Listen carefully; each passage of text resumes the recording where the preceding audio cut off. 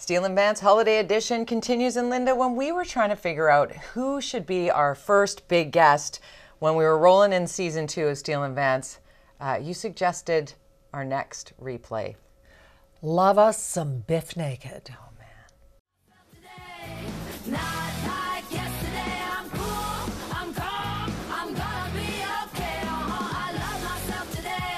There's no way that you can listen to that song without head bobbing. It gives me goosebumps. Right? It should be the anthem that opens this show because it personifies what we hope to bring here on Steel and Vance. You know who's coming up here. We love this woman. Bif Naked. And I tell you this, and I'm not kidding in any way. I first met her when I was at CKNW, and she came in to do an interview. And I was nervous because she's a badass. I mean, she's a rock and roll star, and she, got the tats, and she's famous. And I thought, oh, I'm a little bit nervous. She was the nicest person, the nicest celebrity. No, not even celebrity. The nicest person I think I've ever interviewed in my life. Down to earth, sweet, lovely, gracious, thankful.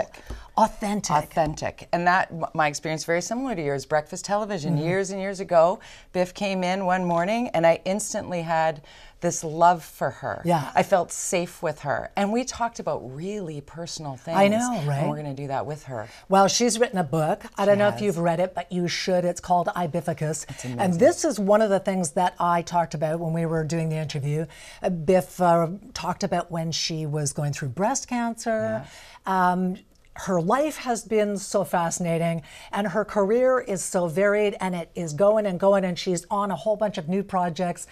Should we get into Bif? Let's go. I'm Bif Naked. so excited. Bif Naked is joining us from Toronto. You guys are so sweet, and I feel the same way about both of you. My admiration for both of you is it's absolutely unyielding. And you're both gorgeous. I consider you both mentors and friends, and it makes me homesick. It makes me homesick. Come home. You promise you're coming here when you get back home. Right. Anytime, open invitation, seat at the table at Steel and Vance, of course, right? Oh, I would love that. I would love that. This is a big year for you, Bif, because this is the 25th anniversary of Ibificus.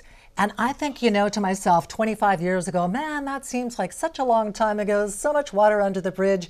And then in other ways, it just seems like that. And when you think back, does it kind of shock you? They're like, oh my gosh, a quarter of a century.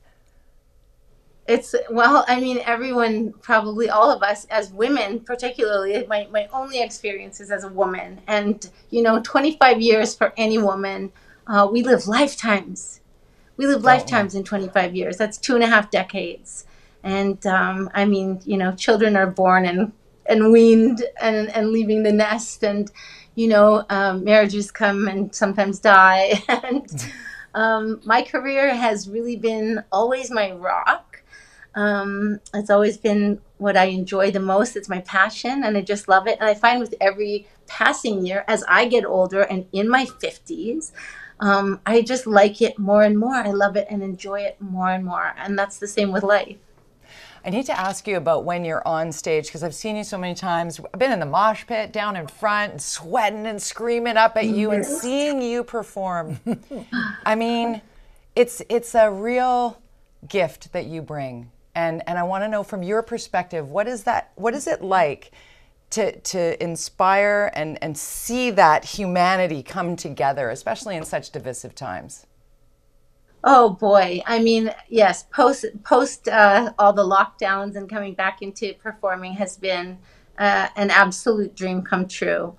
I enjoyed it before. I never took performing for granted ever. And every performance, I think the first 15 minutes is me feeling like the same 18-year-old kid trying to impress all the punk rock guys. That still fear is there. But then, I wind up talking with the audience. I talk so much in between songs, and I wind up connecting with people. I always cry during Lucky, sometimes during Spaceman. Yeah. And I look back at my drummer Chico, and he's laughing because he knows that's not what I want to do. And I'm just like, I'm like, holy shit. I always look at him and go, and we laugh. Yeah. And I never get tired of it. I love it. I hope that I can perform until I'm 100. What is it that brings you to tears during those songs? You know what? It's because I know that the song has some importance to a certain person or to people in the audience. I always dedicate Lucky to nurses.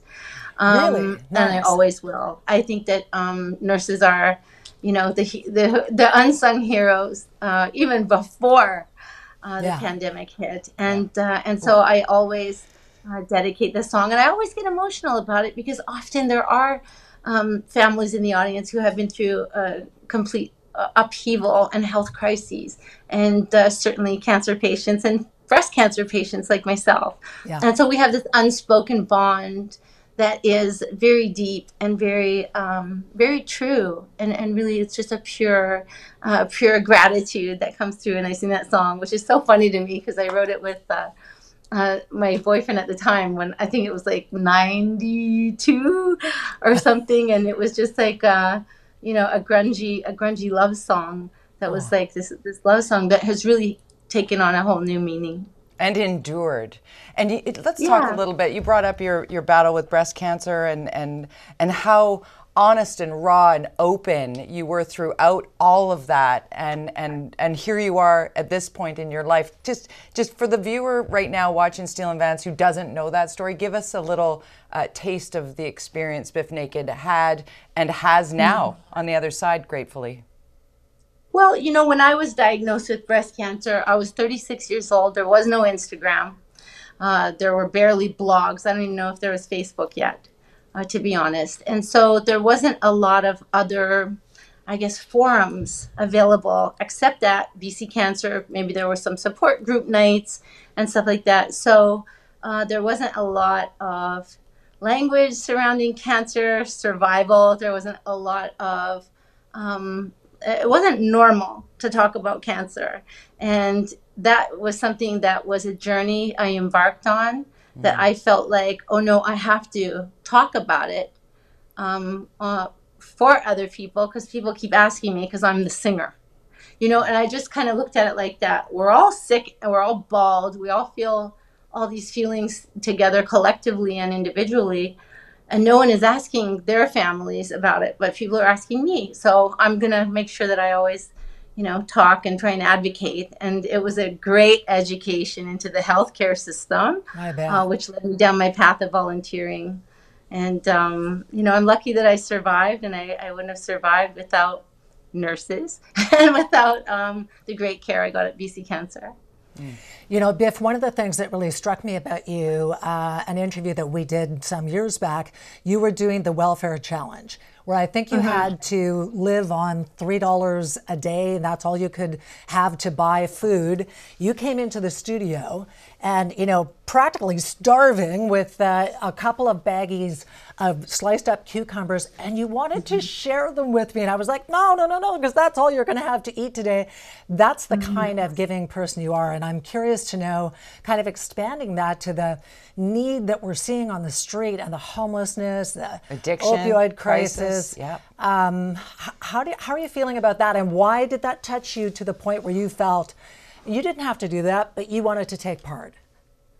Oh, yeah. And I think even today it's more important now, and it's more relevant now. And unfortunately, organizations like Raise the Race, that was doing it at the time in Vancouver, it's hard for them to stay motivated and focused, because it just seems like the greater society really doesn't care half the time. And if anyone goes to Vancouver, I've been all over the world and all over the country. There's nowhere else in the country that's like the downtown east side. Nowhere. Wow. No, it's true. And it's just because it's concentrated, it's very concentrated, dense population that is a very specific population. I think in other cities it's a little more spread out, but with COVID, all that the pandemic really did was exacerbate the problems that already existed.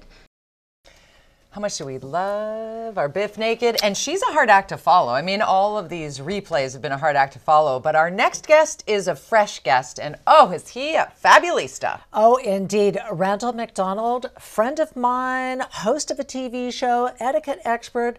You can't miss this. He's the human tornado. Coming up next.